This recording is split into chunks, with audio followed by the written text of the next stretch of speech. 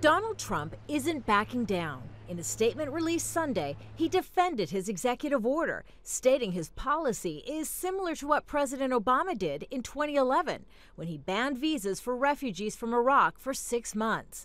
The 7 countries named in the executive order are the same countries previously identified by the Obama administration as sources of terror. To be clear, this is not a Muslim ban, as the media is falsely reporting.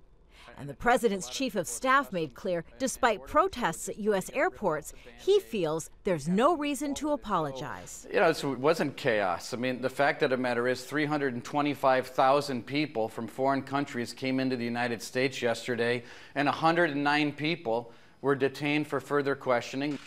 The White House is also defending its decision to include in the order legal permanent residents or green card holders, arguing travelers can apply for a waiver.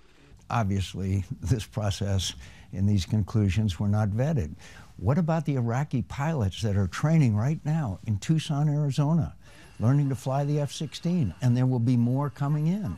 This immigration lawyer agrees. But we hear constantly changing information from the White House.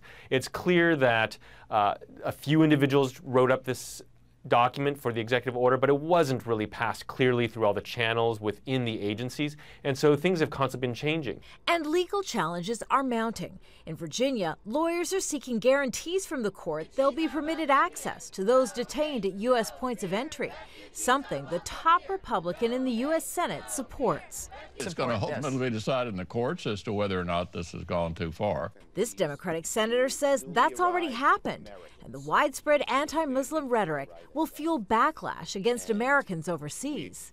These orders go against what America has always been about.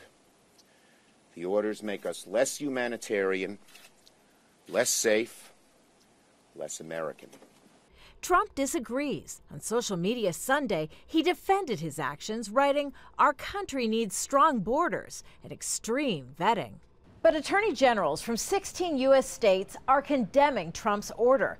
In a statement, they're promising to make sure as few people as possible suffer from what they call a chaotic situation they say was created by Donald Trump's order. Kimberly, Halkett, Al Jazeera, Washington.